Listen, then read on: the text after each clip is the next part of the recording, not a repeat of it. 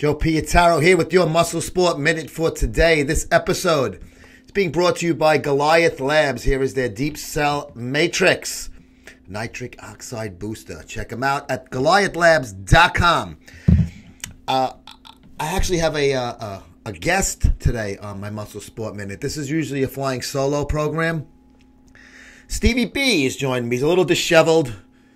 I guess his greasy kid stuff fell out of his hair after that bomb fucking shell yesterday by my pal Dave Palumbo over at RX Muscle.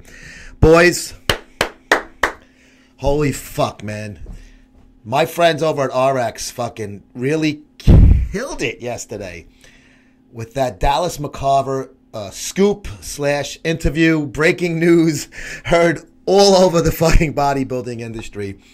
And definitely much to the chagrin of Stevie B and company.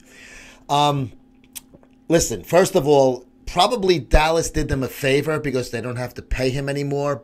But it was a package deal along with a fucking advertising package from Aaron Singerman and Redcon1. So, yes, he doesn't have to pay anymore, Aaron, but he's also getting a lot less every month. Now, I don't know what the fuck he was getting. And as far as I read today, because I'll flip through MD, I don't really see, oh, cool, look, they're advertising in the magazine. I'd look through it to fuck with it a little bit. And a lot of times I'm looking for somebody I can hit up for ads too. My product's better than his. And it's obvious. So when I look through it, but I don't really notice who's advertising and where. If I see somebody new, now obviously I know Redcon, I know Aaron. So if I notice their ad in there, it's not going to, fucking burn a memory. But, Ron Harris, who we got something talking about him coming up in the next clip, said it that they only were advertising on the website, not in the magazine. So it won't affect the magazine at all. Well, he was trying to allude to that. Bottom line is it's the bottom line, and it fucking funds both fucking projects. So, wow. First they moved their office, MD, the place that I got fired out of. They allegedly owed a lot of back rent to the fucking, it's like a computer company or some shit that owns the beautiful fucking building. I had a great little cubicle. I loved my office there, cubicle. And supposedly they owed a lot of back rent. And then I heard somewhere around the holidays, they moved to a different location. And I heard it's smaller, obviously, and it was a skeleton crew to begin with. Now it's fucking, half a skeleton crew. After, some people quit and others were fired long after my, fucking canning. So obviously shit was going downhill. It's been no fucking secret. They owe money all over town. And then they cut their fitness titles, RX for men, RX for women, from 6 to 4 issues a year. So they're a quarterly now. They should just fucking shit can the men's magazine. It sucked cock since he fired me. And that's a fucking fact. You can fucking compare it. Please do. I welcome comparisons. And the women's magazine, that's basically, it was the toy for his wife and stuff like that and his daughter.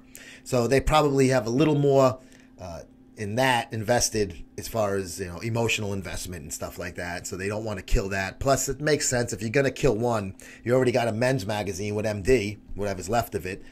So you want to hit both fucking, demos. You're going to keep the ladies magazine alive. So if they don't completely fucking fold very soon, my prediction is the men's magazine will be no longer very soon. And then at some point, they're going to go, MD is going to go to 6 and then 4, and then they're going to fucking just fold the tent up. If High Tech bails, they're fucking done. Dave said that today. I spoke with Dave this morning to confirm that Aaron and Redcon also did bail. It wasn't just Dallas leaving. But, them ships be sinkings. We're taking on a lot of water, Captain. It couldn't happen to a fucking nicer guy, Stevie B. My old fucking supervisor, boss, fucking commandant, director. But, you have to understand, yes, sour grapes, sure, I'm not going to be a fucking jerk off and say, no, it's not new. Of course it's sour grapes, but it's also competition. You see, because I also have a print magazine. okay? Print. So he is a print magazine. If he goes down, helps my fucking magazine. He goes down, it fucking helps a lot of fucking people that are just doing websites and stuff like that. Plus also, you know, my other online aspects of this whole company.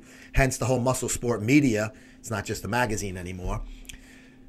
So, of course I want to see this guy fucking go down in flames. Too fucking bad. He treated people like shit, and now he's getting right back up his ass. He deserves every fucking thing he gets. Too bad. I mean, this is fucking business. It's not, you know, if it's going to be fucking personal, I never slept with the guy. We didn't fuck each other. That's personal. That's different. There's no family relations there. It's business. And business is a very cutthroat one, this bodybuilding business. But so you have to really, what happened yesterday with Dallas McCarver, whatever my feelings on what happened between him and Sean Ray, I still think Sean had every right to fucking criticize him. It's his fucking job. And I still feel that Sean was right in that thing. And fuck, because he's Team MD. Give me a fucking break.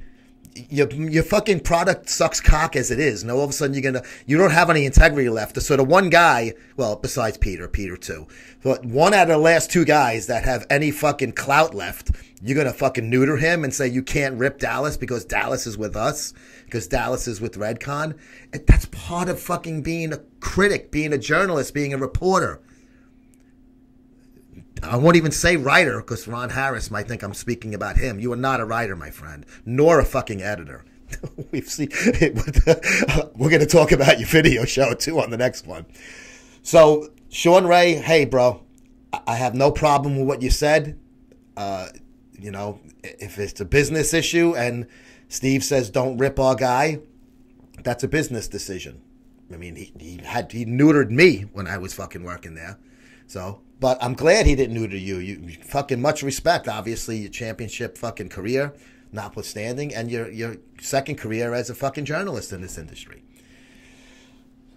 That is a fucking complete fucking disaster over there. And you did me a favor, Stevie B, by firing me because it forced me to do Muscle Sport Mag full fucking time. And now look where you are, and now look where I am.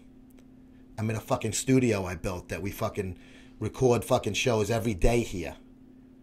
And you fucking can't. You have a fucking bumbling editor that can't even get a fucking webcam to work properly. And that's your fucking salvation? That's what's going to fucking keep you afloat? On that note, we're going to end this one because I want to start the next one. Ron, later.